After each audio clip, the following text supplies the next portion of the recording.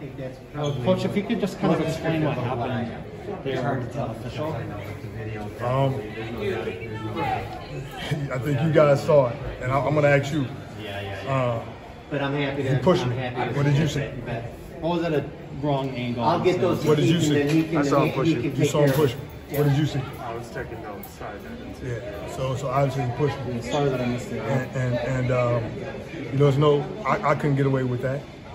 And I don't teach my team to do that, and there was no reason for him to put his hands on me and push me.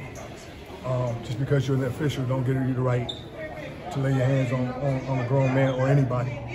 And you know, I'm upset right now because I'm sorry for my kids. I'm sorry they had to see that. Go ahead. So just talk about the way you guys battled tonight against a really good undefeated Zeeland East team. I'm proud of my guys.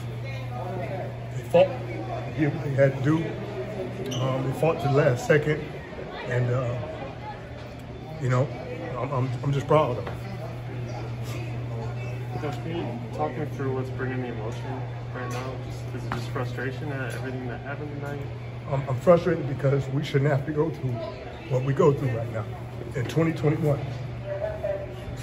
My kids fight, and then I'm always looked at as a bad guy. I'm tired of it. How much does that teach you to teach your kids in a way to, you know, stand up for yourself in life? I don't know what to teach my kids, but all I know is that they shouldn't have to go through the same thing. They should be treated the same way everybody else is treated. That's all I ask for.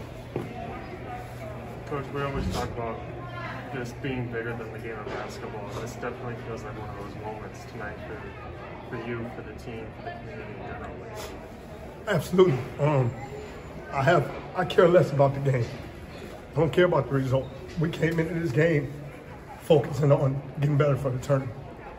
And we had already lost the conference race. And we wanted to just get better, win or lose. And I thought we did that, but this took away from the game. I mean, it's just blatant. It's out of control. There's no excuse for it. And something needs to be done. And I'm not saying all officials are bad. I'm just saying tonight, that was unexcusable. And again, my kids are hurting. I didn't know what to tell them. They're down about it.